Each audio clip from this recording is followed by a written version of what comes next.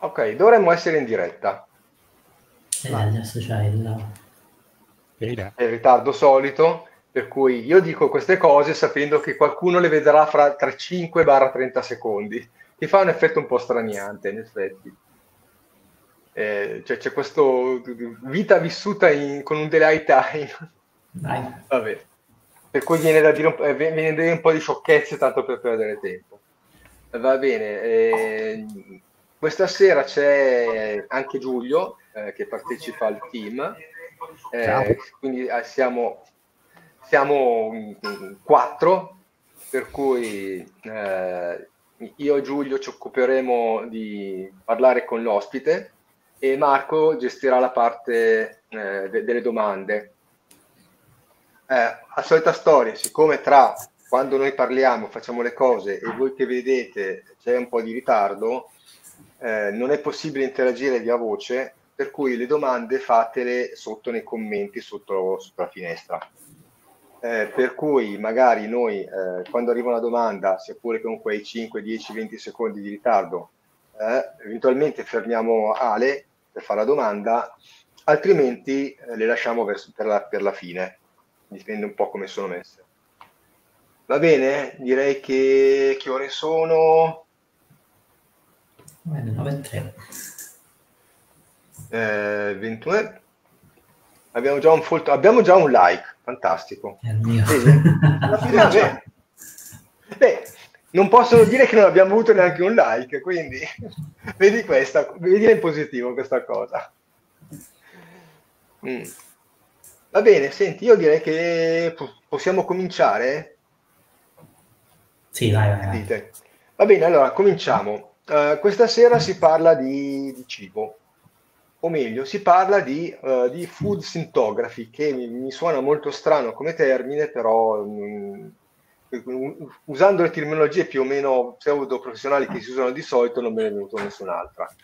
Cioè la capacità di generare immagini di cibo con le varie intelligenze artificiali. E abbiamo un ospite, secondo me, davvero, davvero bravo, perché è Alessandro Miti, che, accidenti a noi, riesce a riempirci di bellissime immagini di cibi che sembrano davvero così vere, alla faccia di quelli che dicono che sembrano finte le cose fatte con l'intelligenza artificiale, dico, sembrano così vere che ti fanno venire davvero fame. E in effetti io devo dire che davanti a qualche esempio delle sue immagini, la bruschetta ad esempio, la bruschetta mi ha stimolato, mi ha fatto venire la voglia di dire ma che profumo avrà questa cosa qua? Perché dice è così fatta bene che in qualche modo te la immagini il profumo, te lo senti dentro. Allora, Alessandro è un fotografo, è un professionista, eh, si occupa di food photography, quindi ha un'esperienza in quel settore lì e adesso ha cominciato a fare food sintography. Allora, l'idea di invitarlo è venuto per la qualità delle cose che fa perché comunque c'è questa sua esperienza che secondo me è molto interessante, perché è un'esperienza che tutto sommato potenzialmente qualche fotografo la sta già vivendo, potenzialmente in realtà molti fotografi potrebbero vivere perché io personalmente sono dell'idea che un fotografo sia avvantaggiato nell'uso delle intelligenze artificiali perché ha la cultura del fotografo, la visione del fotografo, la vista del fotografo, l'occhio del fotografo. Quindi ha un'idea della qualità delle immagini che sa scegliere. Non è banale, il fatto di con l'intelligenza artificiale generi facilmente 100 immagini, devi poter scegliere, devi poter saper scegliere e questa operazione della scelta a posteriori delle immagini non è per niente banale e credo che un fotografo questa qualità, la capacità di capire qual è l'immagine che funziona, ce l'abbia. Quindi a questo punto passo la parola ad Ale se vuol fare una piccola presentazione sua e poi ci porta dentro nel suo mondo di cibi. Allora, ciao, grazie a Paolo e a Marco per l'invito. Io ho iniziato facendo l'assistente in uno studio fotografico che faceva food photography e still life e quindi ho iniziato così e ho continuato così ovviamente, no? e dopo un po' di anni ho aperto il mio studio e sono andato avanti a fare questo lavoro. All'inizio, fine 2022 ho iniziato a sentir parlare di questa cosa, anche se era proprio all'inizio, e all'inizio gennaio 2023 ho iniziato a provare a usare Midjourney. Ho iniziato con Midjourney e ho iniziato a fare un po' di prove, che era la versione forse la 4 a gennaio dell'anno scorso, e quindi il livello già mi sembrava altissimo. Se lo guardo adesso era una porcheria al confronto del 6 che c'è ora, però già si iniziava a vedere che poteva diventare qualcosa di nuovo, che non c'era prima, no? Anche per il lavoro. E poi vabbè, è migliorato esponenzialmente nel giro di un anno e mezzo, è diventata una roba incredibile, e adesso è a livelli che adesso faccio vedere un po' di esempi, così c'è la tua bruschetta, Paolo. Devo dire, tu hai detto gennaio 2023, 23. vi ricordo che il 1° gennaio 2023 il Mulino Bianco è uscito con le sue pubblicità del pancake, Esatto. fatte con Midjourney. Esatto. Il 1° gennaio, e quindi erano evidentemente in fotografie, lo hanno dichiarato, non hanno nascosto, ma era evidente che perché c'è appunto un discorso e sicuramente comunque era una cosa fantastica, visto che era da 6 mesi che c'era quella cosa lì, non è che era chissà che cosa. Però se devo fare un confronto tra quello che è stato quel gruppo di immagini per le loro pubblicità e le tue, devo dire che il salto che c'è stato è assolutamente, non so dire se fantastico o devastante. No, pazzesco. Pazzesco, ci piace. No, sì, era la versione 4 in quel momento, ma io lo vedo anche sul mio archivio di immagini di Midjourney. Se vado indietro a guardare quelle di gennaio del 2023, che allora mi sembravano incredibili, cioè, adesso dici, ma che roba è? E adesso che uscirà il 7 ad agosto, non so quando, in estate uscirà la versione 7, non so cosa sarà ancora di più. Lo imputi alla tua capacità migliorata o alla potenza di Midjourney? No, io intendo dire proprio la qualità delle immagini che venivano generate. Proprio Midjourney, quindi. A prescindere da quello che io magari ero all'inizio, ovviamente non potevo sapere, ma c'erano anche molti meno parametri, c'era proprio, ma la qualità dell'immagine che usciva era molto inferiore. Okay. Vogliamo cominciare con far vedere qualche immagine? Sì. Condivido. Allora, questa è la famosa bruschetta. Dici poco.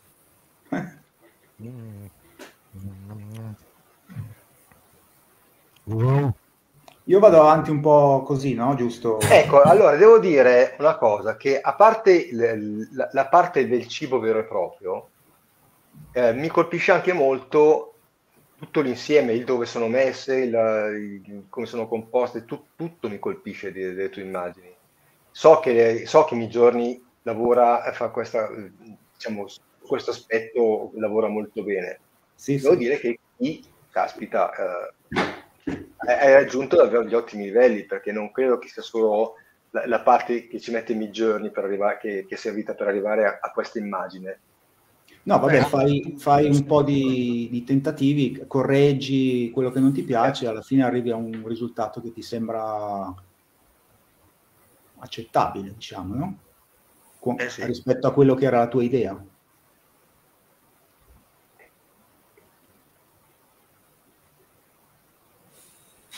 Ma te ogni tanto ti capita pure di usare lo stesso prompt per vedere nel tempo come si evolve? Sì, io ho provato a utilizzare ritorno di qua? No, non ritorno di qua. Come vuoi. Ho provato a utilizzare dei prompt che usavo magari 7-8 mesi fa, però già mettendo parametri che si usano adesso, tipo style raw, che non c'era prima, che già dà già un livello di realismo, di fotorealismo altissimo. oppure inserendo, non so, un modello di fotocamera, piuttosto che allora non si faceva, cambia totalmente, malgrado il prompt sia praticamente lo stesso. Cioè, quindi c'è un'evoluzione del mezzo Ma secondo me anche Midjourney capisce di più rispetto a quello che gli chiedi, rispetto a mesi fa. Sì, c'è anche da dire che a ogni release che fanno dicono sempre è migliorato il livello, la capacità di comprensione, del rispetto prompt. a quello che gli chiedi, certo. Dicono sempre. E ogni volta che fa, più o meno, non dico ogni volta, ma abbastanza frequentemente nelle week hours, quelle le cose che fanno settimanalmente della situazione di sviluppo delle cose, c'è quasi sempre una parte sul livello di comprensione del linguaggio che migliora. È vero. Ma infatti in un certo senso io sono convinto credo che sia anche scritto da qualche parte, che è un metodo tipo ChatGPT con DALL-E, nel senso che quando fai la richiesta tu non parli con DALL-E ma parli con ChatGPT che poi traduce per DALL-E. E sì, qui credo che sia questa cosa, nel senso che quando parli c'è comunque di mezzo un chatbot che analizza la cosa che gli chiedi e in qualche modo la capisce meglio, la fa capire meglio alla parte generativa di immagine vera e propria. Esatto. Senti, ma tu per tirar fuori una foto del genere quanti tentativi fai? Perché parliamo pure di quello che non si vede magari. Dipende, ci sono a volte che viene fuori praticamente già perfetta, altre volte che viene fuori con dei difetti, non so, tipo la forchetta con i rebbi storti, o già meno rispetto a prima adesso, però no, rispetto a qualche mese fa, che bisognava fare più tentativi, adesso molti meno. C'era Giulia che mi sembra che stesse voleva fare una domanda, perché ho sentito... Sì. Se n'è andata. Peccato. Allora facciamone un'altra sugli strumenti. Tu sei esclusivista di Midjourney? Sì, io Ti è capitato anche altro? No, sono esclusivista di Midjourney, glielo dicevo anche a Paolo. No, mi piacerebbe imparare a usare Stable Diffusion perché so che hai molto più controllo sull'immagine, però è anche molto più difficile da imparare bene. E poi ci vuole, se uno lo vuole mettere in locale, è un problema che deve avere un computer della NASA, vabbè, si può usare sul web, vero, no? Si possono... Però non l'ho ancora iniziato. Ci sono soluzioni cloud, ci sono è anche vero che ultimamente sono uscite delle versioni interfacce così che cercano di facilitare quelli che hanno computer con minori risorse, tipo c'è Focus per esempio, che è utilizzabile anche su computer che hanno minori risorse rispetto a Automatic 1111. È comunque un sistema che richiede comunque una buona dose di risorse. Esistono soluzioni cloud, quello sì. E mentre all'inizio ce n'era una sola, che era Google Colab, adesso cominciano ad essercene più di una. C'è Colab, c'è Rampod, c'è un altro che adesso non mi viene in mente. Quindi la possibilità di utilizzare Stable Diffusion anche non avendo il computer strapotente. Super performante. Sì, comincia a esserci. Ma anche per Mac? Cioè, perché ho sentito anche che il problema era che sono molto più adatti al PC che al Mac. Allora, se vuoi usarlo in locale, sì. Invece se usi in cloud, no, perché in cloud sostanzialmente tu hai la tua bella finestrella del tuo browser e il lavoro lo fai di là. Cioè, certo. Di fatto la soluzione cloud di Stable Diffusion è come con Midjourney. Tu non lavori in locale. No, certo, non hai un programma sul tuo computer. È esattamente la stessa cosa. Quindi hai semplicemente,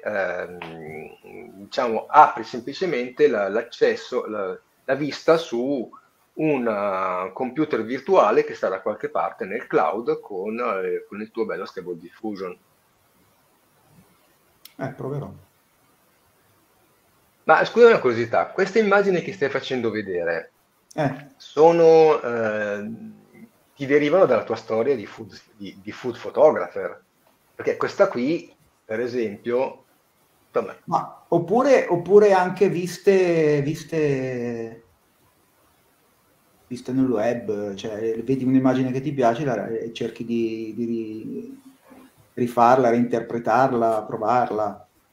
no, ma sì, io confesso, cercavo lo spunto per collegarmi al discorso che abbiamo fatto in privato fra di noi, quanto ti è servito essere un food photographer per fare queste immagini? No, quello sicuramente. Se non altro perché comunque è 20 anni che fotografi cibo e quindi hai un occhio che è allenato anche per vedere se una cosa funziona più o meno bene, e non so, magari ti viene in mente qualcosa che hai visto anche tempo fa e ti viene in mente adesso e la rifai, cioè comunque il fatto di aver fatto il fotografo di food e di farlo ancora aiuta sicuramente. La domanda successiva è in quanti editoriali, in quanti pezzi da rivista credi che si possano iniziare a usare, diciamo, senza problemi le immagini generate? In quanti? In quanti, diciamo, editoriali, insomma, in quanti articoli di testate serie riconosciute, in quanti magazine non dovremmo più stupirci di trovare questo tipo di immagini? Secondo me pensi che non sia il caso? Secondo me, cioè, o metteranno l'obbligo di scrivere generata con AI o non ce ne accorgeremo neanche poi, dove ci saranno immagini reali piuttosto che generate. Cioè le useranno, penso che le useranno tutti. Quindi anche un occhio fotografico che io non ho, sia chiaro. Sì, ho capito, però adesso è arrivato a un livello talmente alto Scusa, fai vedere quella precedente con il Colosseo sullo sfondo. Allora, qui c'è anche un'ambientazione qua. Sì, certo. Non è solo la questione del piatto, degli spaghetti fatti bene o della forchetta fatta giusta, ma c'è anche un'ambientazione. A una rivista che, mettiamo che dovesse fare un piatto della cucina romana, una cosa di questo tipo qui, il fatto di averla da Midjourney, invece di preparare perché dovrebbe mandare un fotografo in qualche posto vicino al Colosseo o qualcosa di simile? Certo. Diciamo, a parte chi conosce il Colosseo, quindi se non è importante, no, è più importante rendere l'idea che non esatto. il contenuto. È chiaro, allora, non c'è senso. Esatto, è più importante rendere l'idea. Qui anch'io per quel poco che mi ricordo di Roma ho l'impressione che questa qui come situazione sia poco reale. Guarda, io di Roma non lo so, forse l'angolazione un pochino ma neanche, secondo me anche realistico, perché c'è Colle Oppio dietro, mi sa, i cipressi ci stanno, un po' mosso il Colosseo. Dicevi, Giulio? Che naturalmente quella è Verona. Questa è Verona, vedi? È vero, è stretto. Fantastico. No, Va bene. Mi sa che non c'è il pezzo sopra. È la famosa matriciana di Verona. Esatto. Allora, c'è una domanda di Atos, gli rispondiamo subito. Dai, aspetta, questa qua? Yes. Io non vedo i nomi. Ma devo tornare di là? No, allora la domanda è: come fai a realizzare un piatto con esattamente quello che vuoi? Per esempio, un piatto di paccheri alla carbonara. Non puoi usare la parola carbonara e forse neanche paccheri, perché non stanno dentro il lessico di Midjourney. Quindi descrivi precisamente l'aspetto di un elemento per ottenere quello che vuoi? Sì, scrivi,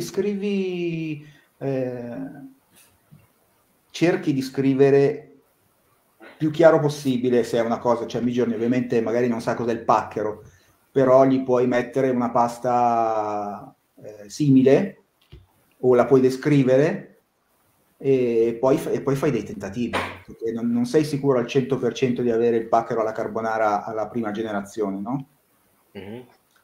Ma questo vale per tutte le immagini.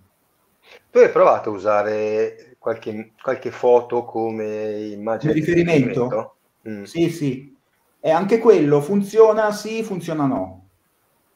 Non è una cosa così automatica che segue esattamente l'immagine che tu gli dai come riferimento. Magari come stile sì, però se tu gli metti una foto di un pacchero alla carbonara vero, lei, Midjourney, cerca di avvicinarsi, però non è detto che ci riesca. Però si avvicina quantomeno, ci prova. Sì, no, quello sì, assolutamente. Però è ancora, cioè per quello che dicevo appunto di Stable Diffusion mi dà l'idea di essere, dicono che sia molto più controllabile l'immagine rispetto a Midjourney, che ha un po' mette sempre un po' del suo, diciamo, no? Anche se tira sempre fuori delle immagini bellissime, anche se gli scrivi un prompt a occhi chiusi, batti sulla tastiera dei tasti a caso, viene fuori sicuramente una figata, così, di default. Lo sto sperimentando. Però sì, no, bisogna fare dei tentativi, cioè non è una cosa Scusami, così... vedo nella sequenza, vedo bene, tra due quell'immagine bellissima del... ecco, questa. A me questa qui piace tantissimo. L'ho già detto prima in privato ad Ale, ma perché a parte il soggetto è costruita in un certo è costruita da fotografo. Sì. Così. Beh, io nel prompt, io in genere lo scrivo in italiano, poi vado su DeepL, lo traduco. Sempre sia lodato DeepL. Esatto. E qui per esempio avevo messo tipo fondo grigio, tessuto grigio, tagliatelle crude in una ciotola, sfondo grigio sfocato e farina, e una roba generica del genere, no? E poi l'ho fatto qualche volta finché è uscita un'immagine che mi piacesse. Che poi adesso mi permetti di dire che tu lo presenti come se fosse un po', basta provare un po' di volte ed esce fuori. No, devi partire da un prompt che sia coerente con quello che vuoi. Perché non è che tutti quelli che cercano immagini di cibo con Midjourney arrivano a questa cosa qua, No, certo. No, ecco, devi quindi... partire da un'immagine, da un prompt che sia quello che tu vuoi ottenere, e dopo, in base a quello che ottieni la prima volta, nelle prime generazioni, poi magari ti esce la prima volta subito, però a volte magari no. E allora ci riprovi. Quindi deve avere un'idea, deve avere una tua idea. Ma no, certo. Quello sicuro. Vediamo ecco, anche quest'altra. Anche questa, per esempio, gli ho chiesto un muffin ai mirtilli aperto e con altri muffin sullo sfondo, mirtilli sul piano. Ed è venuta sta cosa qua. E questo è. E su luci e inquadrature, diciamo, elementi un pochino più tecnici, come ti regoli? Cioè specifichi tutto? Non ho sentito, scusami. Su elementi un pochino più tecnici come l'inquadratura, piuttosto che le luci, le ombre, specifichi tutto o lasci... No. Gli dici, non so, tipo... questo potrebbe essere un close-up, per esempio, perché è molto dentro. Se no gli dici l'angolo, non so, 45 gradi, oppure dall'alto, oppure... vabbè, in questo caso, se fai le persone puoi fare anche dal basso, come non so se avevo messo delle foto su OpenAI, quelle tra i grattacieli di quella modella fatta proprio dal basso col riflesso, non so se l'avevo messa lì. Qui nel cibo ovviamente dal basso non fotografi nulla, comunque poi dici, non so, specifici la luce naturale, luce artificiale, tramonto, alba, e queste cose qui le capisci abbastanza bene.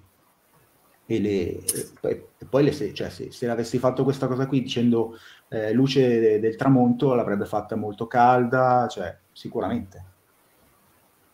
Poi puoi specificare di inserire tipo la fotocamera che vuoi usare. Se tu metti Hasselblad piuttosto che Leica, ho notato che la qualità comunque un filino si alza. Quindi spari alto. Ah beh sì, certo. Se metti l'Omo ti farà un'immagine con la qualità di una Lomo. Se scrivi Polaroid nel prompt, ti farà un'immagine come fosse scattata con una Polaroid. Cioè queste cose le segue bene. Uguale se inserisci, non so, le pellicole.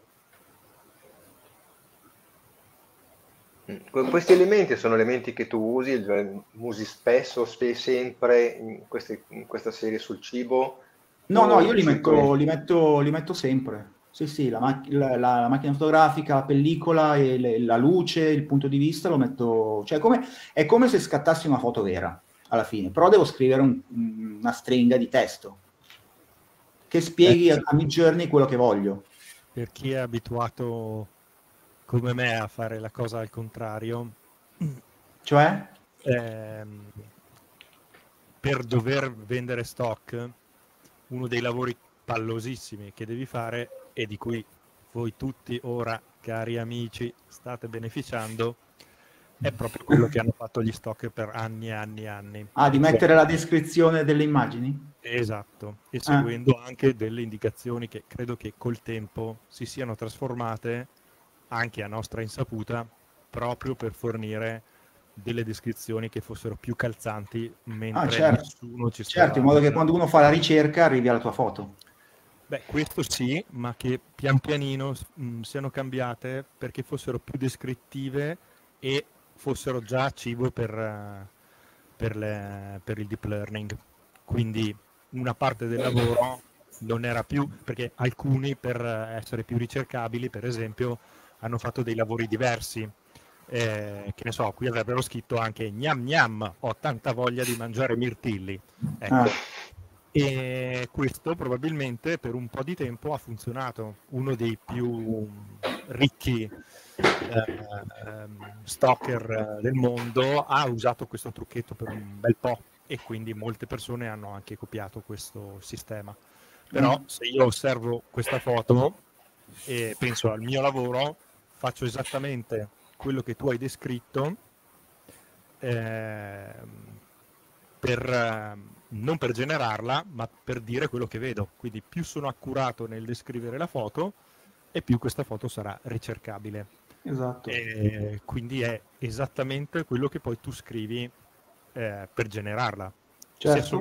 Si assomigliano tantissimo, tant'è vero che io uso proprio ChatGPT per fare il lavoro di descrizione, perché mi sono tritato la minchia e è una cosa veramente insopportabile, perché se io dovessi fare questa cosa con i muffin, con 1 milione di muffin, no, certo, un pochino stufo. Naturalmente questo viene fatto dai madrelingua, quindi come noi stessi possiamo dire persona in piedi, o possiamo dire essere umano stentoreo o persona non seduta, eccetera eccetera.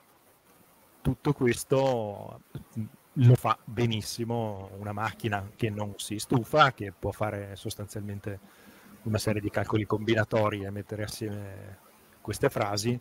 Mi chiedo infatti come potresti fare nel momento in cui non sono mai stati forniti, per esempio, se tu volessi fare adesso il famoso plum cake del mulino bianco, se loro ne avessero creato un altro con una forma che non è mai esistita e dovessi definire molto bene quella forma, funzionerebbe?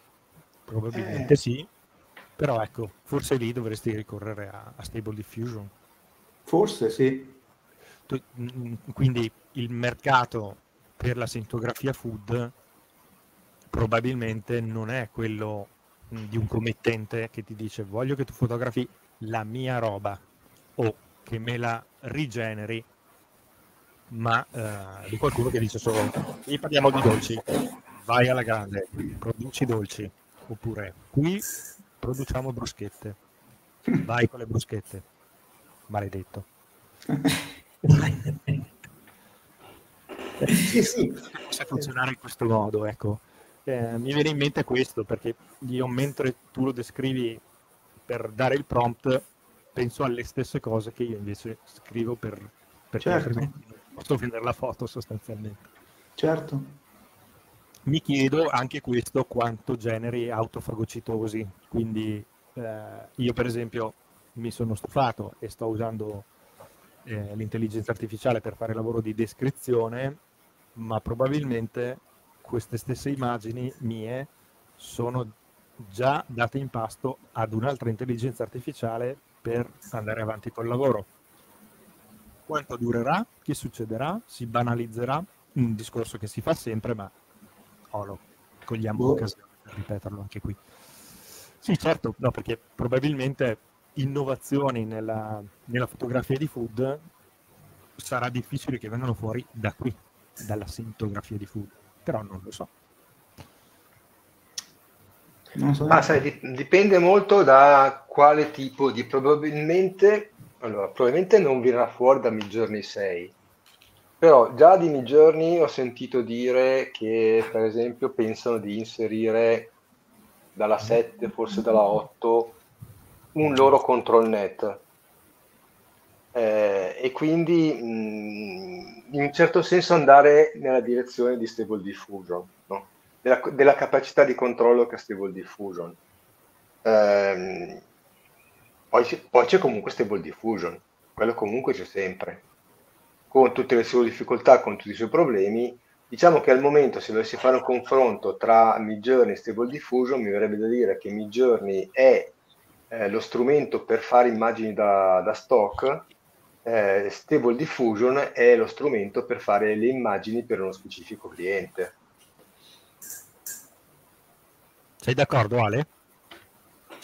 Sì, bisogna soltanto capire quando ci sarà questo specifico cliente che ti chiede le immagini create in AI.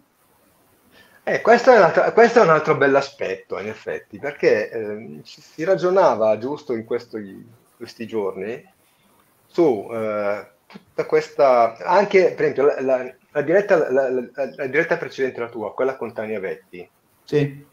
A un certo punto gli abbiamo chiesto, ma i tuoi clienti come l'hanno presa questa cosa qua? E ha detto sostanzialmente, sto facendo fatica a proporglielo, alcuni gli va bene, altri no, per cui insomma sostanzialmente non c'è questa corsa, almeno lei nel suo lavoro non ha notato questa corsa, oh che bello tu che usi l'intelligenza artificiale, vogliamo immagini fatte con l'intelligenza artificiale. Da quello che hai raccontato tu anche prima della diretta, neanche nel campo food c'è questa corsa, usiamo questo strumento per... No. Per cui c'è questa cosa strana per cui tutti ne parlano, tutti la usano, o meglio, tutti si precipitano a imparare a usare, tutti singoli, però poi i clienti, i clienti nostri, di noi professionisti intendo, e dovrebbero essere tra i primi almeno io credo, dovrebbero essere tra i primi a precipitarsi su, sembra che abbiano un po' di riluttanza a farlo, o che stiano muovendo o magari lo fanno ma non lo dicono, perché c'è anche quella possibilità, perché viste le reazioni che sono state con la storia del mulino bianco, magari non è che tutti dicono usiamo strumenti di intelligenza artificiale per le nostre immagini. No, certo. No, però ecco, anche per la Disney con Loki l'hanno poi non l'hanno dichiarato esplicitamente, si vedeva, ma poi sono usciti gli articoli, forse l'hanno anche fatto apposta per dire vediamo se se ne accorgono ne parliamo e lo usiamo come strumento di marketing. Attualmente io mi aspetterei più, lasciatemi pensare male dell'Italia, mi aspetterei di più, ehi ma c'è questo stagista, mi sembra che tu caro figliuolo, tu che sai fare queste robe di computer, dai, facci le foto a gratis con Esatto. te a gratis. E quindi è molto probabile che se un'azienda fa food di mestiere non chiamerà mai più un fotografo, avrà un tizio che fa sintografie e fa sintografie di food, ma anche di scarpe. Di qualsiasi cosa. È lì. Ma infatti, ma le aziende che si muoveranno come, e ci saranno, sono sicuro, come dici tu, Giulio, secondo me sono quelle che non hanno capito una beata fava di quello che è sta roba qui. O meglio, sono quelli che di questa roba qui l'unica cosa che hanno capito è che è gratis, che non è esattamente adesso il nucleo di questi strumenti. Questa roba qui dovrebbe portare ad altri pensieri. Va bene. Vabbè. Certo, però io mi approccerei più alla realtà che al sogno, perché normalmente le persone non fanno così.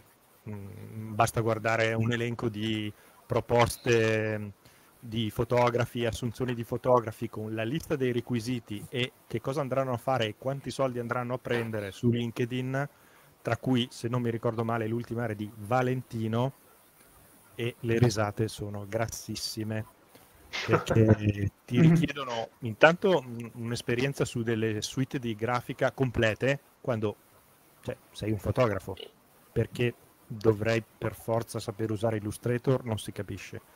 Comunque, vabbè, meglio sapere di più, però quello che vai a fare è chiaramente uno stagista a cui si chiede di avere competenze scritte, quindi formali, scolastiche, totali, di avere già l'esperienza che non può avere fatto e di prendere meno 12 di stipendio. Esatto. Quindi è abbastanza normale che uno possa dire anche, sai cosa, per fare quello che mi chiedete probabilmente non mi darete neanche la fotocamera perché non la vedo, non avete uno studio interno, io apro qui perché devo lavorare, apro qui uguale, apro una finestra di Midjourney, produco la foto e se c'è una persona competente le cose cambiano. Ma c'è una persona competente? Era il post di oggi di qualcuno che in effetti è, spero le aziende dove c'è una persona competente alla testa dell'azienda faranno le cose come si deve, quindi hanno un IT interno, hanno un reparto marketing di un certo tipo, un reparto comunicazione di un certo tipo, allora ragionano in un certo modo, altrimenti è solo come facciamo a risparmiare. Scusa Ale, una curiosità, ma i tuoi clienti di food photography, quindi quelli che hai raccolto nei tuoi 20 anni di attività, hai provato a parlare di cosa pensano, proporre di queste immagini? Sì, ma loro hanno anche, cioè gli art, comunque quelli che si occupano di immagini all'interno, stanno già un po' smanettando su queste cose qua, ma non so se è perché non sono proprio delle iene a usarli così, ma ancora non lo vedono come uno strumento da utilizzare. Avendo visto le tue immagini? Sì, esatto. Cioè, probabilmente non vedono la differenza tra dover pagare uno che la crei, che non è che gliela faccio gratis, e comprare a 99 centesimi un'immagine di una banca dati. Per adesso è così. Giusto. In effetti si può dire che in un certo senso... Poi è vero che quell'immagine che tu hai comprato probabilmente l'hanno già comprata in chissà quanti, mentre quella che ti faccio io è nuova, tra virgolette. Però mi sembra che non sia fondamentale per adesso sta cosa. Che sia chiaro, queste foto si possono anche vedere nella banca dati, eh? Sì, certo, sì. Ci stai pensando? Anche Adobe c'ha un settore... Beh, ma anche Shutterstock. Che forse è all'interno delle illustrazioni, però mi sembra. Non mi pare che Shutterstock l'accetti, sai? Sì, accetta. Aspetta, io dove che ho caricati? Mi pare che c'è stato un primo periodo dove avevano rifiutato e così sono mi pare che sia solo Adobe che le accetta. No, sono sicuro che c'è qualcun altro che le accetta. Fammi capire dove. O forse il Getty, uno di questi qua. Getty assolutamente no. proprio quando entri nel portale ti dà un messaggio pop-up ogni volta che ti ricorda che non puoi non usare generare foto. intelligenze artificiali generative di nessun tipo, compresi gli strumenti generativi di Adobe Photoshop, bla bla bla. E qui la domanda successiva è: se ne accorgeranno per sempre di sta roba? Ci sono metadati, ci sono cose secondo te che...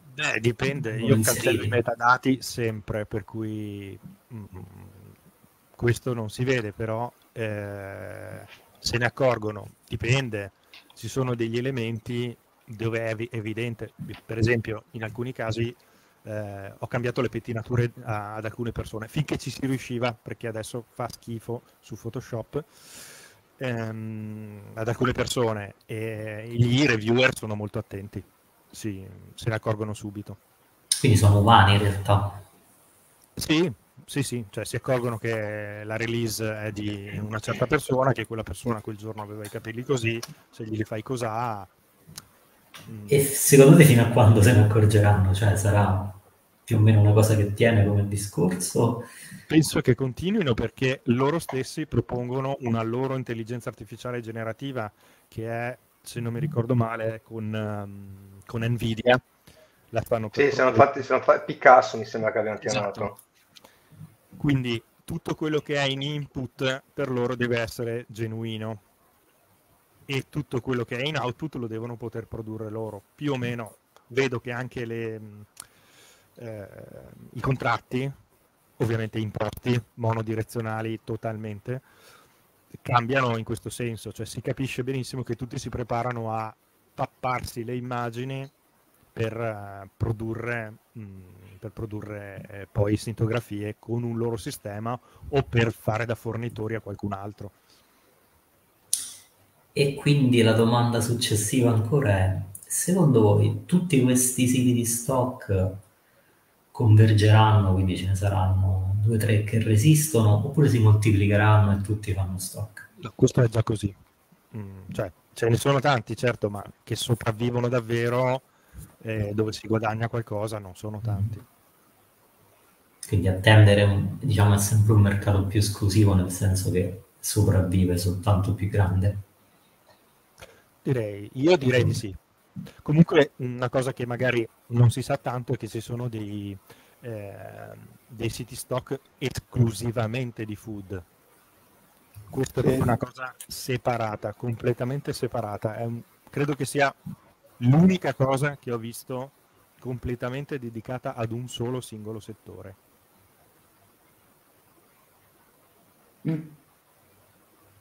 Dai, cambiaci foto, dai. Allora sì. Che fame. Bello. Però vorrei sapere più cose da Ale, però insomma ce le ha dette tutte, dai, di come genera le cose. Sì. Hai sempre che tipo di abbonamento hai, queste cose che si chiedono anche spesso nel gruppo. Io ho l'abbonamento che non so come si chiami, quello da 36 euro. Avevo iniziato con quello base, che però erano tipo 200 generazioni al mese e finiva in 3 giorni. E se usi un sistema di ingrandimento, e quale? Allora, uso guarda, Topaz Gigapixel o Upscale, uno dei due, dipende. Ma poi non è che, non dovendole stampare, comunque non è che faccia tanti ingrandimenti. Ho provato a fare degli ingrandimenti fino a tipo 9000 pixel per 9000, delle robe assurde e fanno abbastanza impressione. E hai fatto tu le prove di stampa poi?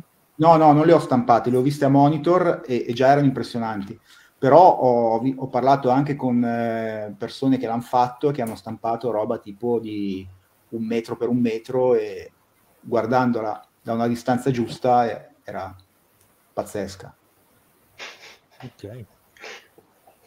Beh, ma siamo a questo livello qua, nel senso che il punto attuale è questo, nel senso che le immagini prodotte sono assolutamente fotografiche e assolutamente usabili. Sì, io come ti dicevo Paolo, io gli do una botta di maschere di contrasto in genere, perché comunque come escono da Midjourney sono un po' piattine.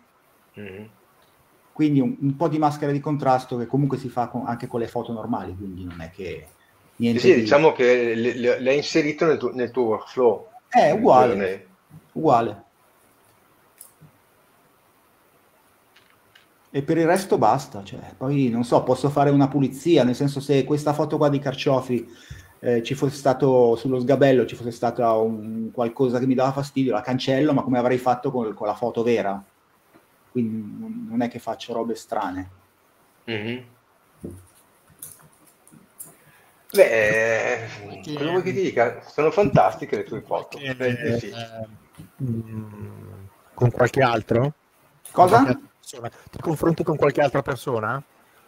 Sia Ma- personalmente, sia che ne so, hai un punto di riferimento e dici lui è il dio di questa foto food, vediamo se riesco, che ne pensa lui di... No, più che altro vedo quelli che pubblicano sui vari, o su X piuttosto che su LinkedIn, cioè, più che altro lì ci si confronta. Scusami, io su LinkedIn vedo che sei abbastanza vivace. Nel senso che pubblichi, condividi. Hai dei riscontri, visto il tipo di immagini che fai, hai dei riscontri da professionisti? Ma sai che la maggior parte sono stranieri quelli che trattano queste cose? Ah, e che tipo di ritorni hai da loro?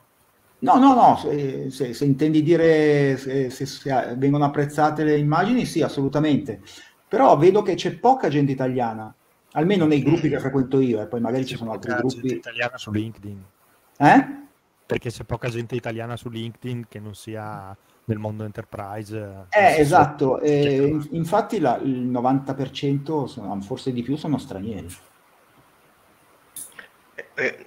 E che tipo di profili di stranieri incontri? Cioè, sono fotografi anche loro Ma o sono... ci sono fotografi, ci sono art director, ci sono persone che lavorano in agenzie, creativi, c'è di tutto. Poi sono anche quelli che lo fanno per divertimento, che non lo fanno come lavoro. Però la maggior parte sono stranieri, assolutamente. Io sono stato contattato da un attore, da un signore di una certa età, un attore attempato degli UK un po' di tempo fa, e beh, potendo permetterselo, era un ottimo contatto. Quindi può capitare, insomma, di trovare anche modelli o attori. Sì, certo. Però l'Italia è poco rappresentata, almeno nei gruppi che frequento io, poi magari ce ne sono altri dove ci sono più italiani, però non so. Nel senso che su LinkedIn tu frequenti gruppi, quindi non Sì, è pubblichi solo come il fosse il tuo... tuo gruppo di Facebook, è uguale su LinkedIn, che trattano di intelligenza artificiale, immagini generate con l'intelligenza artificiale, è simile la cosa. Dovrebbe essere un po' più business come profilo. Perché io vedo questa cosa, anche adesso, si è appena conclusa le AI Week a Rimini. Sì. Cominciano ad esserci giornate, convegni, fiere sulle AI, però torno un po' al discorso di prima, poi dopo, in realtà di richieste, non ne vedo tantissime. Vedo delle eccellenze, se vogliamo, le richieste, però la richiesta come se non ci fosse ancora un reale interesse. Io sono convinto che che non ci sia ancora, che ci sarà prima o poi, questo sono convinto. Tanto è vero che ci sto facendo una scommessa perché tutto il tempo che ci dedico al mondo delle AI, però ecco, un po' mi sorprende questa cosa. Poi vedo comunque esempi notevoli, nel gruppo vedo esempi notevoli, gente, te, ma anche altri che condividono lavori fatti con le AI, anche lavori veri nel senso di lavori pagati, fantastici. Quindi mi sono sempre più dell'idea che questa cosa qui delle intelligenze artificiali è una cosa che in un futuro, ma credo molto breve, diventerà obbligatorio saper usare. Io faccio un tentativo. Vogliamo far fare una prova d'autore ad Ale Romiti qui a Open Minds Live e ci crea una sintografia di una cosa deliziosa qui di fronte ai nostri occhi, o è possibile che invece parliamo dell'argomento essere gelosi del prompt, sì, no, eccetera, eccetera? Ah no, ma tanto i prompt comunque su Midjourney sono pubblici, non sono mica nascosti. Anche delle cose che fai tu in abbonamento? Io non ho, sì, se fai l'abbonamento Ghost, che è quello forse che costa di più, hai Sì, tutto, 60-80 mi sembra. hai tutto nascosto, ma io ho quello pubblico, quindi... Ok. Beh, Open Mind Live non è male come cosa, Oh, sarebbe carino, c'hai voglia? Esco da qua? Dai. Va bene, se vuoi entrare in Midjourney. Io posso sempre essere mandato a cagare, non c'è nessun... Oppure riceverai ogni giorno un'immagine di una bruschetta, Porca miseria. che è peggio. E Ti facciamo il piatto del giorno adesso. Chef Allora, consiglia. partiamo da quello che volete. Scusate, ma a questo punto qui stiamo facendo in live l'esempio di un workflow, un Cioè, vero esempio di workflow, fantastico. antipasti. Scegliete voi un cibo che vi aggrada. No, visto che la richiesta l'ha fatta Giulio, dica lui Giulio. il cibo che vuole. Antipasti di pesce, vai. Cosa? Antipasto di pesce, grazie. Un antipasto di pesce che può essere tipo un'insalata di polpo. Stupiscici. Dai, vai con l'insalata di polpo. Allora, Povero polpo. Ecco, anzi, una cosa che sarebbe difficilissimo da fare se dovessi fotografarla. Quindi vediamo anche... ma no, da fotografarla è tutto facile a questo punto. Ah, ok. Ma che ne so, molto difficile perché è molto difficile procurarsi gli ingredienti che ti servono o quella tal cosa. Così c'è un piccolo pezzettino di potenzialità delle AI dove la fotografia avrebbe una qualche difficoltà, come, che ne so, nel cinema è la location. Ma tu intenditi una cosa tipo sushi vero fatto in Giappone, visto che Ale ha fatto anche quel bellissimo servizio sul mercato del pesce ecco, magari di Ale Tokyo. sa qualcosa più di noi e dice sì, certo, il sushi vero comprende l'uso di questo particolare ingrediente, qui non si trova. Ah, no, idea, io non sono un esperto di sushi, Ah, ok, di quello che vuoi. Anche lo mangio, anche sì, lo mangio. Non importa, qualsiasi cosa. Va bene, antipasto di pesce che vuoi tu. Allora, iniziamo scrivendo.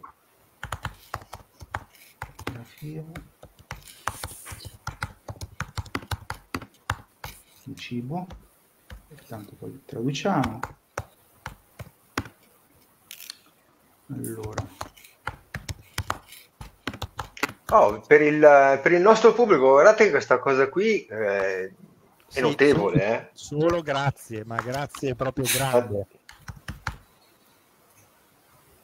Dovrebbe anche iniziare un certo musica di tensione, dopodiché quella epica. Di polpo.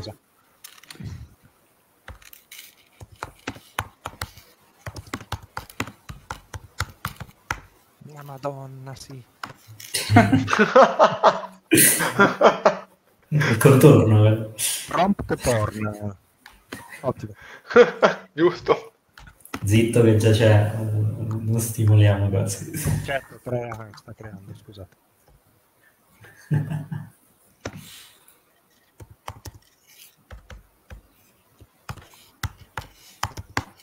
No, aspetta, un bicchiere di vino bianco. Ah, adesso lo aggiungo.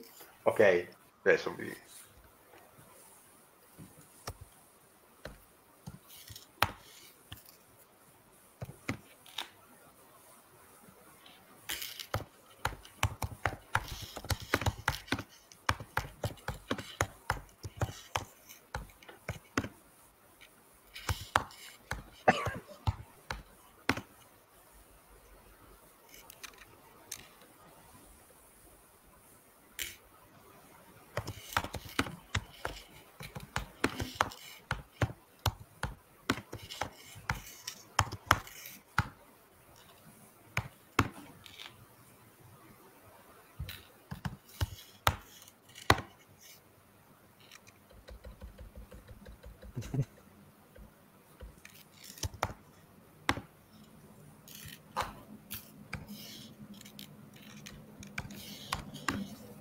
Ah.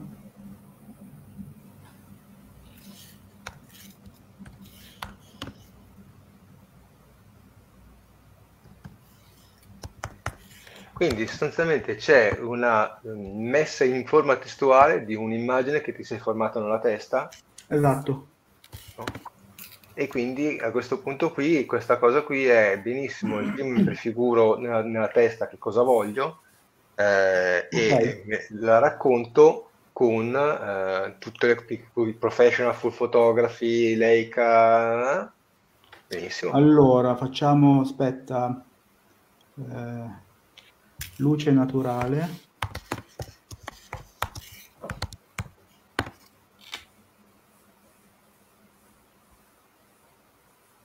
Proviamo. Andiamo.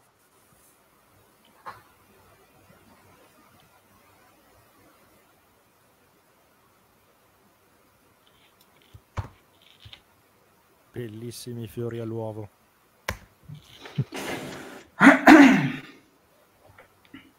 Il piede allo Ma bisogna aspettare,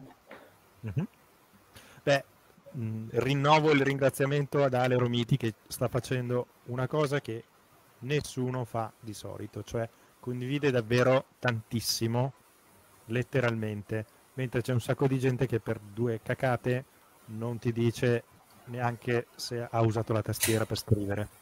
Quindi grazie a 𝗟'𝗔𝗨𝗧𝗢𝗥𝗡 da parte di tutti quelli che guarderanno, che sicuramente sono molti di più di quelli che partecipano di solito. Quindi il cosiddetto lurking di una volta si usa ancora tantissimo. Cioè, si guarda, sono d'accordo, sono assolutamente d'accordo.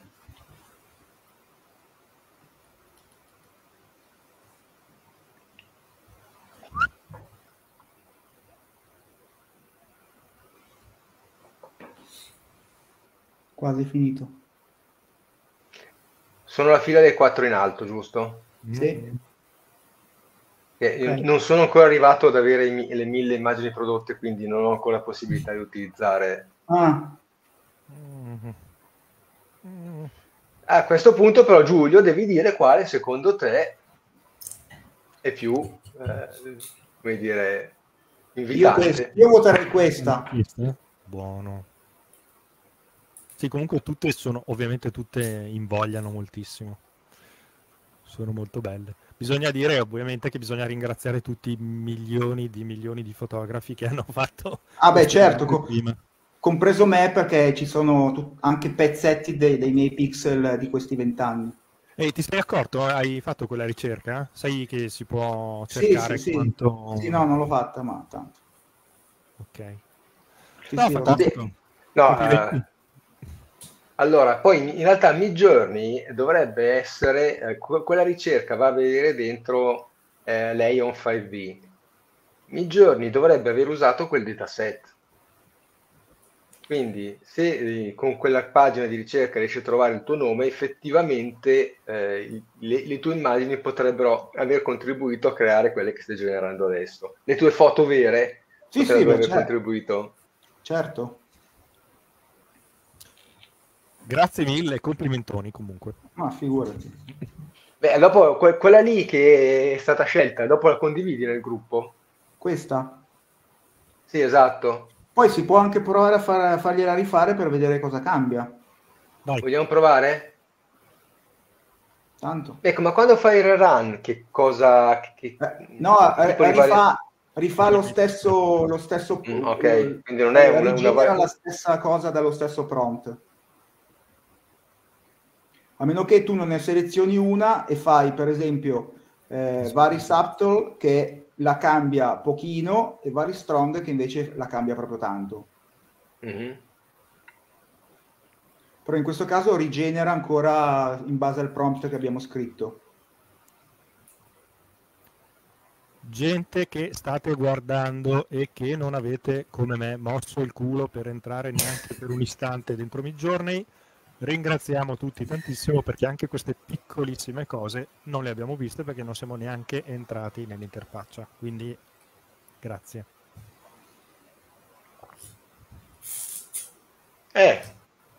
Sì, io ovviamente adesso mi vado a mangiare tutto il frigo intero. Sputa la maniglia almeno. Madonna. Molto bene. Molto bene. Sì. Questo è. Se posso mettere un commento, non so di chi sia perché da dentro non vedo i nomi. Vai che te lo dico io. È Omar questo. Omar Per me è una questione di fascino. La gelateria che ha nel menu le illustrazioni fatte negli anni '80 con la stampante laser a 4 colori È con lui. il marchio di fabbrica che si tramanda e che mai cambieranno per gli affezionati clienti per il divertimento di quelli nuovi. Sì, c'era l'antica gelateria del corso una volta. Deve essere quella persona, non so che età, ragazzo, giovane, signore, che ha fatto quelle foto con le pettinature anni 80 mitiche. Mi sembra di sì, mi sembra. Ok, sì. No, è vero questa cosa qua, però a quel punto lì non è questione di sono meglio quelle, è semplicemente che è un È marchio una di scelta fabbrica. stilistica, sì. No, ovvio. Allora, io sono guarda, anche dopo questa chiacchierata, anzi, specialmente dopo questa chiacchierata, specialmente dopo aver visto questa dimostrazione live, oltre, sono dell'idea che questa cosa qui prima o poi entra, ma entra pesantemente, diciamo, nella testa e nelle richieste dei vari committenti, art director o che cosa, insomma.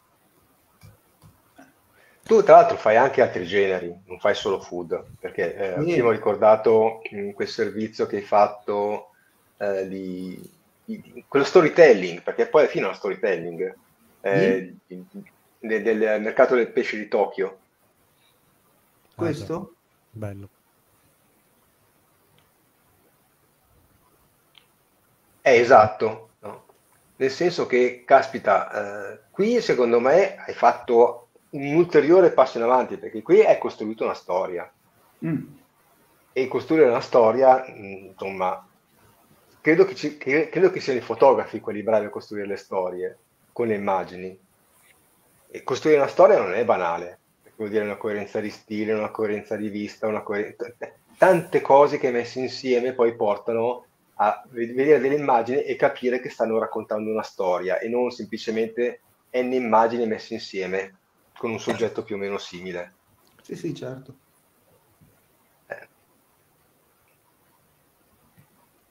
Sei un polpista. Cosa? Sei un polpista. Sì. Un polpista. Anche un granchista. Sì. O un granchiologo. Un granchiologo. Ok, questo è un po' da lì. Queste sono quelle che hai fatto l'anno scorso con la 4, giusto? No, queste le ho rifatte. Ok, giusto. No, erano con la 5.2 quelle dell'anno scorso. No, la 4 era proprio l'inizio. Questa è un filo da lì. Sto mettendo insieme un po' di cose.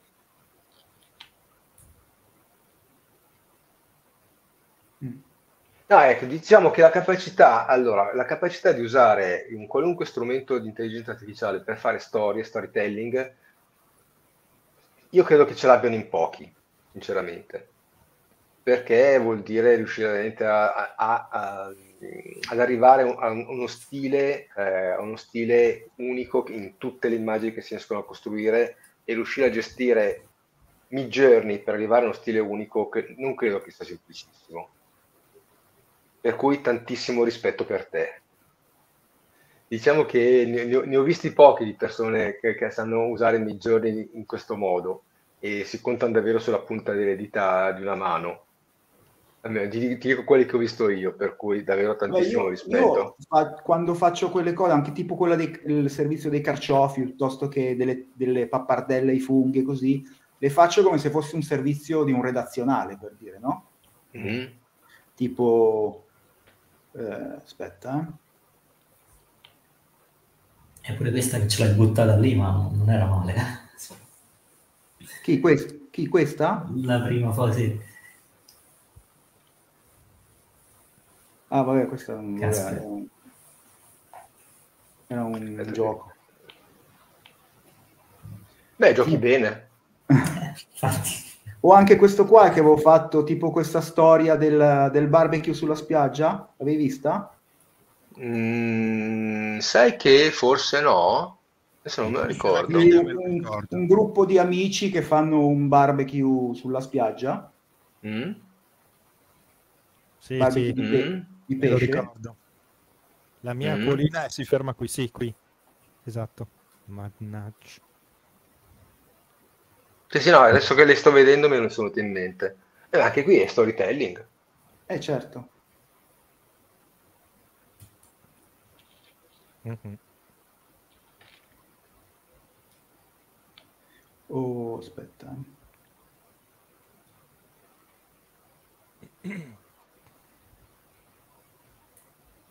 Quello che ti dicevo prima, il menù dei carciofi, per esempio.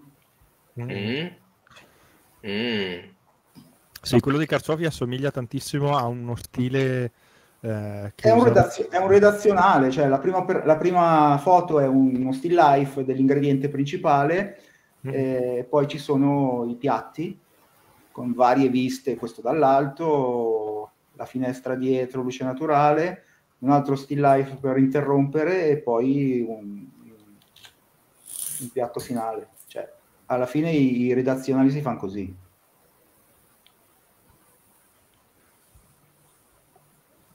Quindi seguendo quello stile poi viene abbastanza naturale fare queste robe qua, no?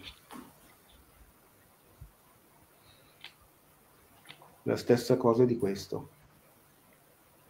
Ingredienti, pappardelle ai funghi, Giulio, sono per Sì. te. Preparazione delle pappardelle a mano. Sì, sì. No, si vedo anche questo stile con quel tipo di fondale e quella quantità di blu, diciamo, è una scelta che faceva spesso un mio collega che faceva food per lo stock. È quello stile lì. E in effetti la quantità di tempo che ci metteva lui era abbastanza per poi vederlo rifatto in tempo di generazione 30 secondi. Immagino, Credo sì. ci Sì, beh, poi attori. magari devi rifarne qualcuno perché non ti viene come ti piace, però... Certo, però ecco, Però- questa è una cosa divertente, non so se voi vi state confrontando con persone direttamente, sia che utilizzino, sia che vi osservino utilizzare. All'inizio c'è il miracolo, quindi è, oh mio Dio, sei riuscito a fare questa cosa bellissima. Dopo 10 minuti è, che palle, perché non l'ha ancora fatto? Esatto. È vero.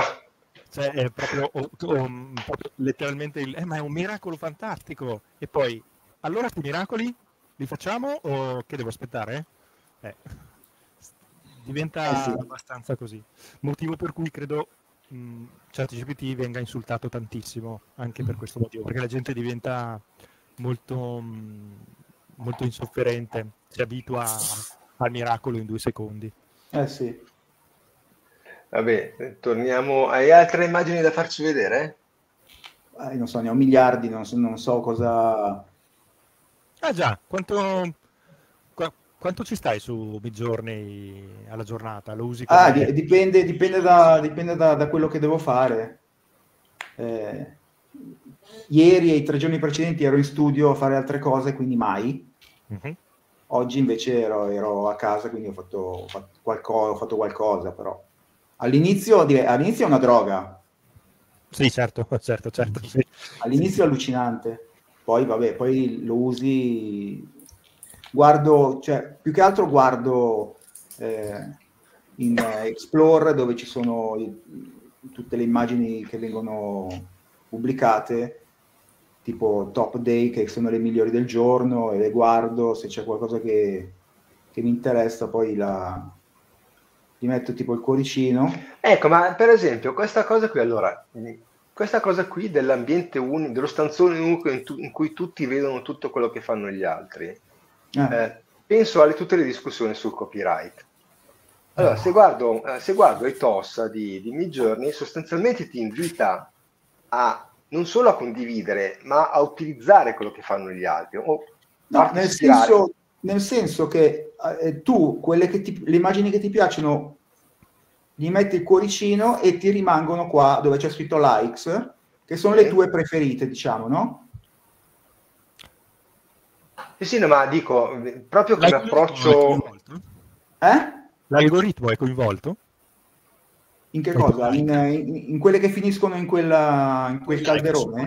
Vedo qui questa tipa col naso bellissimo e le labbra così. È molto probabile che se tu gli chieda un'altra immagine di una tipa verrà fuori così perché tu hai messo dei like a determinati tipi di immagini? No, non credo. Correlato in alcun modo? No, non credo. Ok.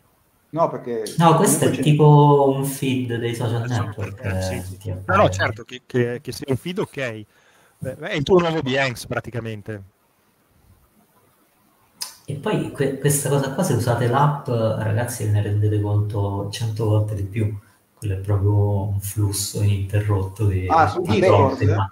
Sì, Discord è allucinante. Quello ti fa proprio capire che il copyright è morto, ragazzi. No, ma infatti quello che volevo dire prima è che Midjourney, proprio per come è costruito, ma anche proprio dagli aspetti legali, ti invita in qualche modo a utilizzare, a scambiare le cose, perché ti dice guarda, e usale e sostanzialmente prendi ispirazione, puoi prendere quella cosa lì e poi modificarla come ti pare, no? Te lo dice nei task, puoi farlo. E Ale, ti è mai capitato di dire ok, bello Midjourney, ma adesso non riesco a fare proprio quello che voglio, vorrei imparare Stable Diffusion perché mi serve, o non è arrivato questo momento? No, lo dicevo prima, appunto, mi piacerebbe provare a... Ma al di là della voglia e della tua curiosità. Ah no, perché mi serve no, in questo momento ancora no. Non ti sei trovato a dire porca vacca, non riesco a fare quello, esattamente quello, mi serve lo strumento? No, per ora no, però sono curioso di provarlo. Certo. Comunque, secondo me, visto che stiamo parlando di Midjourney e Stable Diffusion, secondo me sarebbero da usare tutte e due. Nel senso che fanno cose diverse, hanno modalità diverse diciamo, l'utente si interagisce in modo diverso, e se dovessi dare un consiglio a che cosa usare a qualcuno che mi chiede, a un professionista che mi chiede, ma io quale scelgo? Io consiglierei tutte e due, perché veramente fanno cose diverse. Questo qui è... C'è un utente che chiede quanto hai lasciato su Midjourney. Quanto ho lasciato, in che senso? Credo soldi, credo. Ah vabbè, 36 euro al mese. Sì, da un po', no? Penso, 2022, no, penso questo abbonamento l'ho fatto forse da luglio. Certo. Sì, ma mettiamo che tu sia partito anche da gennaio dell'anno scorso, vuol dire circa 16 mesi, 15 mesi, una cosa di questo tipo qui. Tutto sommato a 36 euro al mese sono 400, adesso 500 euro. Ti ci sei sicuramente divertito tanto, ma hai anche imparato uno strumento che potenzialmente potrebbe entrare nel tuo flusso di lavoro. Certo. No? E quindi stiamo parlando, a questo punto stiamo parlando non di un giocattolo che uno usa per divertirsi, ma stiamo parlando di un professionista che sta imparando uno strumento che potrebbe essere uno strumento di lavoro. Tutto sommato non sono neanche perfetto. Sì. Beh, c'è gente che compra corsi di fotografia a 1000 euro, 2000. Perfetto, esatto. Di fotografia, dico fotografia, ma può essere qualsiasi cosa. Esatto, nel senso che si spendono tanti soldi per i corsi. Allora, ci sarebbe da fare tutto un discorso sui corsi, in realtà, che può andare al di là di una parentesi in una serata dedicata a un altro argomento. Però i costi che si affrontano per passione, per professione così, sono decisamente superiori a questi 400-500 euro che può aver lasciato giù lui in un anno e spiccioli di uso. Tutto sommato stiamo parlando di un professionista, ecco, quindi i costi devono essere parametrati a quello. Poi anche fosse un dilettante, neanche il costo con un corpo macchina. Ma guarda che i dilettanti spendono molto più dei professionisti, vero anche questo. Sì, sono d'accordo. È vero anche questo, ma tutto sommato con il costo di un corpo macchina, quanti anni ci paghi? Esatto. L'inizio del corredo me lo sono fatto mentre era il mio terzo lavoro. Aspetta un attimo, guarda, vediamo un po'. C'è questa domanda: piatti con avanzo e fine cena? Scherzi a parte, se un giorno dovessi fare una bella synth food, partirei da una tua immagine. 36 euro non è poco, ma hai venduto qualcosa? Non so chi sia. Sempre Omar. Una domanda per me. No, non ho venduto fotografie, nel senso che, come dicevo prima, non sono ancora richieste nell'ambito delle agenzie, eccetera. Però, dovessi iniziare adesso, non saprei fare nulla. Quindi, a un certo punto bisogna iniziare. E se uno deve imparare, deve investire qualcosa prima di arrivare a guadagnarci, no? Assolutamente. Poi nel frattempo lavoro anche, quindi non è che Senti, ma una cosa, il tuo modo di imparare ad usare Midjourney com'è stato? Nel senso che ti sei messo lì a guardare quello che fanno gli altri, poi hai fatto dei tentativi e ti sei iscritto da qualche parte? So che ci sono siti che vendono... Leggevo articoli su anche stranieri così, e poi seguo tutorial anche su YouTube, sempre di stranieri. E su YouTube ci sono un sacco di tutorial su tutte. Appena esce una nuova release ci sono subito video che spiegano come si usa e tutte queste robe qua, quindi hai dei punti di riferimento su YouTube? Non so, dei 4 o 5 personaggi che vuoi consigliare a tutti? Adesso come adesso i nomi non me li ricordo perché sono tutti stranieri veramente, però posso scriverlo posso ricercarli e scriverli nella pagina di Facebook. Molto volentieri. Perfetto, molto utile, molto volentieri, grazie. Sì, tutte le fonti informative, che ne so, magari vai anche su Reddit.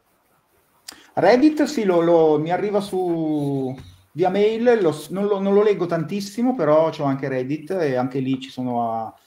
no, poi veramente c'è una fonte che uso spesso, che anche quella mi arriva via mail, che è... non ce l'ho qua. Media Digest, qualcosa del genere. Poi le scrivo nel gruppo. Va bene, molto bene. Beh, è stato generoso, davvero. Sì. Grazie. Di nulla. Diciamo che è stata una bella carrellata, una bella e stimolante carrellata in questa, non so se chiamarla nicchia della sintografia, però è stata una bella carrellata stimolante. E a me ha fatto venire voglia di fare delle prove. Più che un argomento sintografia, per me è più sul food, quindi ho una curiosità, cioè se ti dedichi mai a dei piatti di zone geografiche che non conosci affatto. Beh, sì, ho fatto delle foto di tipo sushi perché comunque è quello più conosciuto. Ok, ma hai provato a dire, guarda un po', cerco, che ne so, in Germania mangiano questo, provo a fare... No, perché comunque non conosco la cucina tedesca. Vabbè, adesso a parte la cucina straniera non è che la conosca particolarmente, a parte appunto il sushi che è universale. Però no. Tipo. Però non credo che ci sarebbero problemi, che comunque Midjourney avrà mangiato anche immagini di cucina tedesca, immagino, no? Sicuramente tedesca sì, mi chiedo di zone più povere, con meno disponibilità di foto. Greca sì, però, per esempio, ho fatto delle immagini di... Beh, devo dire una cosa, oggi ho visto un'immagine di una cosa fatta da Midjourney in cui ha messo delle lasagne dentro un panino. Quindi, infatti commentavano dicendo, chi commentava diceva non far vedere ai tuoi amici italiani una cosa di questo tipo. No, meglio di no.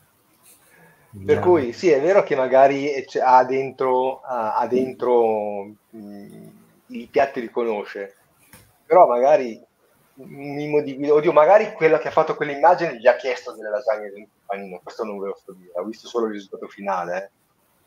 Però in America mangiano la pizza con l'ananas, quindi vale tutto, Sì. vero anche quello. Va bene, ragazzi, domande, domandine, domandone? Guarda, Io so che ci sono io io penso che ci siano delle curiosità su questa cosa qui, perché il cibo per noi è una cosa importante e stiamo parlando di cibo in questo momento. Ma qualche curiosità? Beh, già le fonti informative, se poi ti ricordi, sono oro. Perché è da lì che ci si nutre principalmente, a proposito di nutrimento. Hai provato ad andare a vedere altri siti in cui vengono raccolte immagini, magari non generate da Midjourney, ma generate con altri strumenti, e vedere di sì, tipo Leonardo, quelle altre... per dire. Sì, ho provato, però i prompt non funzionano come... Probabilmente... I prompt sono diversi, esatto, vanno scritti diversamente. No, anche perché, come si diceva all'inizio, qui dentro comunque Midjourney ha un chatbot che interpreta. Esatto. Mentre Stable Diffusion no, cioè nel senso parli direttamente col sistema di generazione dell'immagine. Ah, ecco, qui c'è una domanda di Davide Salvato. Chiede questa cosa. Ma dite che in futuro addestreranno le AI partendo dalle sintografie migliori? È una bella domanda questa. Non ho capito, cosa ha detto? Ma dite che in futuro addestreranno le AI partendo dalle sintografie migliori? C'è anche una seconda parte che è un rischio, è l'autofagocitosi, quindi non è detto che sia una buona idea. Sì. Dicevi Marco, scusa? C'è anche una seconda parte di commento. Io non la vedo. In caso è chiaro perché alcuni stock non vogliono le sintografie, a corredo di quello che ha detto prima. Lui semplicemente ripete: a furia di generare immagini stiamo allenando a nostra volta le macchine su se stesse, quindi è quello che abbiamo appena risposto. Io una domanda ce l'ho. Ti è mai capitato di fare foto di food però usando il caos, quindi completamente decontestualizzate, allargando la fantasia? Sì, ho provato, però lì veramente diventa un terno all'otto, cioè non decidi più niente praticamente, a parte, cioè, scrivi un prompt, poi scrivi il caos e gli metti un numerino e poi non sai quello che viene fuori, però. Ma apprezzi i risultati? Va bene, sì, loro, cioè comunque Midjourney tira sempre fuori una roba bella alla fine, però cioè, va bene se vuoi giocare un po' per vedere che cosa viene fuori, però non puoi decidere che immagini ottenere così. Una curiosità, tu hai provato a usare anche lo style reference, immagino? Sì, anche quello, come si chiama? Lo style e l'altro che è quello delle persone. Il character? Il character reference, esatto. No, ma dicevo, io ho fatto qualche prova in cui ho provato a usare come style reference cose che non c'entravano niente col mio soggetto. Perché volevo vedere che cosa saltava fuori. Miscela, mette insieme esatto, una miscela. E devo dire che ho trovato dei risultati esteticamente interessanti. Nel senso che veniva fuori qualche cosa che non mi aspettavo, ovviamente, perché se chiedevo, come se avessi chiesto adesso, non so, un piatto di lasagne e come style reference a mettere l'immagine di una costruzione, di un grattacielo. Sì, certo. Piuttosto che fare questi strani mescolamenti. E devo dire che sono venute fuori davvero delle cose, anche degli obrobri ogni tanto, nel senso che esteticamente non ci stavano, anche se fatte bene. però a volte è anche giocare, mettere come style reference più di un'immagine, anche quelle magari che fra di loro non c'entrano niente. Devo dire che questi Sì. giochetti sono interessanti, io trovo interessanti. Sì, però non decidi tu cosa viene fuori. Allora, nel senso che non decidi tu, però poi una volta che hai fatto il primo giro, per cui vedi più o meno cosa succede, puoi giocare con il peso che gli dai. Per Ah, esempio, sì. mescolare l'image reference e lo style reference e variare i pesi che dai alle due parti. E lì possono venire delle cose interessanti, perché insomma con l'image reference in qualche modo dirigi il soggetto e con lo style lo sbarelli. Esatto. Per cui ecco, ovviamente non vengono cose fotorealistiche, No. vengono altre cose. Però, ecco, ti è mai capitato di fare del food non fotorealistico?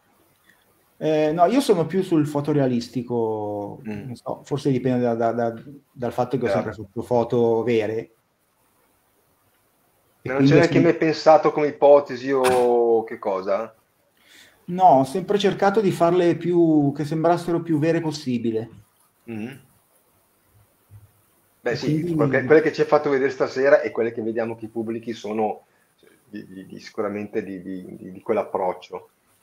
Sì. Comunque io trovo che Midjourney stia diventando un bel progetto molto, come dire, che offre molte cose, ecco. Sì, se poi lo avvicinassero come controllo dell'immagine a Stable Diffusion sarebbe proprio il top. Guarda, con la 6, quindi da quando hanno cominciato a spingere tanto sul fotorealismo, la mia sensazione è che stiano cercando di andare in quella direzione, cioè nel senso del dare un maggior controllo, perché io mi ricordo delle immagini che ha pubblicato qualche tempo fa Alessandro Ghezzer, quelle dei maglioni, sì, in cui faceva vestire, dava come image reference delle immagini di maglioni scontornati e li faceva vestire a dei personaggi che creava quel prompt.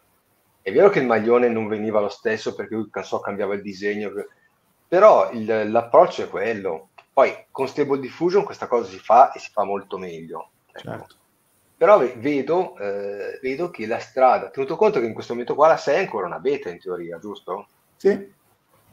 Quindi la 6 è ancora una beta, si rischia di passare alla 7 senza aver fatto uscire la 6 dallo stato di beta. Alla fine. Dovrebbe uscire in estate forse. A parte far sbavare noi nel gruppo, hai degli altri posti dove ti pubblicizzi un pochino con queste sintografie? Sì, no, solo su LinkedIn, in un paio di gruppi su LinkedIn e sul mio Facebook e basta. Ok, niente Instagram? Ah no, certo, no, scusa, sì, su Instagram mi sono fatto proprio un profilo solo di immagini AI. Ok. Beh, condividilo quando metterai dentro, quando metterai le altre informazioni che hai detto, Te lo condividilo. scrivo, ah vabbè, sì, certo, nel post del gruppo. Ottimo. Senti, guardando il tuo sito, vado a memoria, perché a me è sembrato vedere che tu sul tuo sito non abbia caricato delle No, fotografie. non ancora. Però ho preparato la cartella, non l'ho ancora riempita. Ma è pigrizia o che cosa? Sì, no, perché non ho avuto tempo di fare una scelta, perché non è che posso metterne chissà quante, quindi volevo fare una scelta di una ventina di immagini e metterle dentro.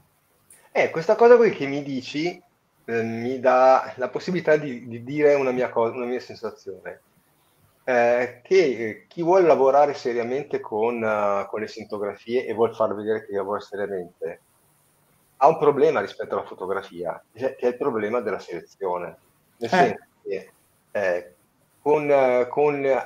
anche confrontando con la fotografia digitale, con Midjourney e con gli altri strumenti, generi tantissime immagini di più. Certo. E poi se usi una cosa tipo Midjourney, mediamente belle. E quindi c'è un problema, un vero forte problema di selezione di immagini, anche perché se vuoi costruire un portfolio, visto che di fatto puoi generare immagini di qualunque soggetto, c'è anche un problema di come costruire il proprio profilo di artista che lavora con intelligenza artificiale. Sì. Secondo me è uno di quegli argomenti di cui non si è ancora cominciato molto a parlare, ma sarebbe interessante invece cominciare a parlarne. Perché io vedo un po' c'è un po' la tendenza a pubblico qualunque cosa, perché tanto sono venute bene, perché tanto sono belle, perché tanto mi piacciono, ma senza avere fatto quel lavoro di pensamento, di elaborazione, di selezione di che cosa pubblicare, no? Pubblico perché sono venute, non perché sto cercando di costruire il mio profilo di artista con le AI. Certo. Hai pensato anche di fare, per ora lo stiamo dicendo pubblicamente, ma tu non dirai quali, di mettere una fotografia tra le sintografie e una sintografia tra le fotografie senza dire niente e vedere un po' che dice il pubblico? Fare lo scherzone? Non è tanto uno scherzone, è il classico del, vabbè, dipende, in alcuni casi è da stronzi, soprattutto quando uno ha un'allergia, però, che ne so, tanti anni fa un bravo cuoco mi ha chiesto cosa non ti piace? E io gli ho detto che non mi piaceva il fegato e mi ha fatto il fegato alla veneziana subito, ed era buonissimo, ed è un po' il trucco del vediamo se davvero non ti piace, che un po' assomiglia un po' ai test in doppio cieco in varie situazioni, cioè vediamo se davvero non ti piace, se davvero riesci a riconoscere la presenza di qualcosa o se te la credi tantissimo e invece non te ne accorgi. È un test che si può fare solo senza dirlo.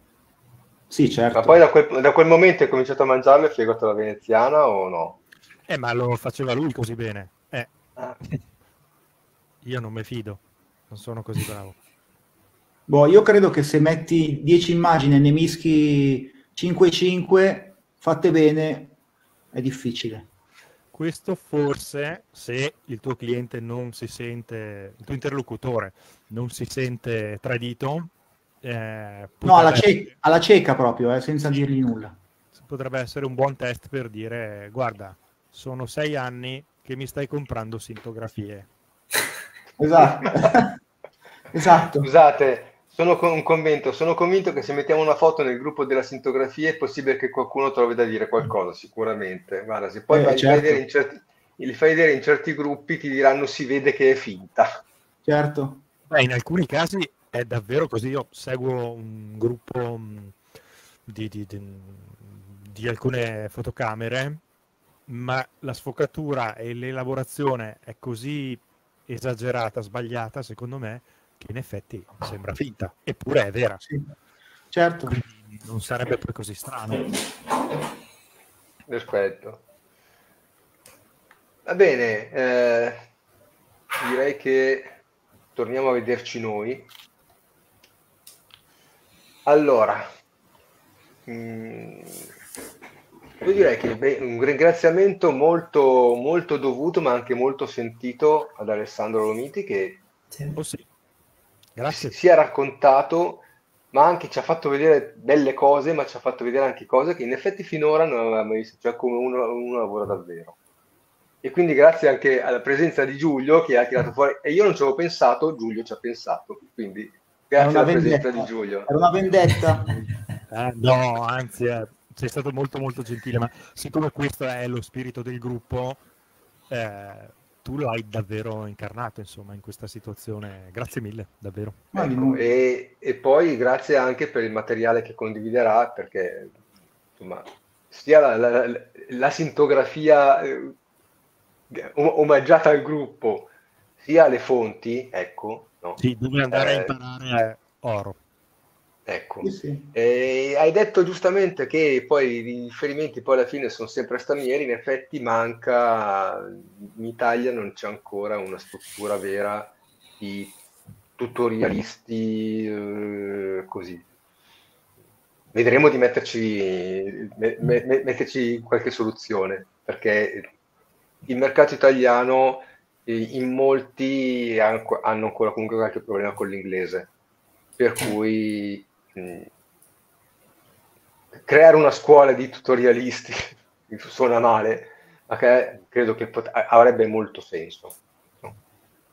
Va bene, senti, allora Ale, grazie di tutto, grazie a chi ha partecipato. Al solito, fra poco il video sarà disponibile nel canale, cerco di fare in modo che sia disponibile da domani anche nel mio canale YouTube, al solito con i sottotitoli in italiano, francese, inglese, spagnolo, creati con le AI, creati con Whisper. In modo tale che possa andare sul mercato mondiale. Usciamo dal recinto italiano, diamo possibilità di fare uscire almeno 2 che si sono mostrati, insomma, che sono straniere e sono in questo gruppo. No, in realtà qualche straniero nel gruppo c'è. C'è stato, è passato. Mostrati, quindi per loro i sottotitoli saranno utili. Va bene, allora, grazie ancora a chi ha partecipato da questa parte del video e dall'altra parte del video.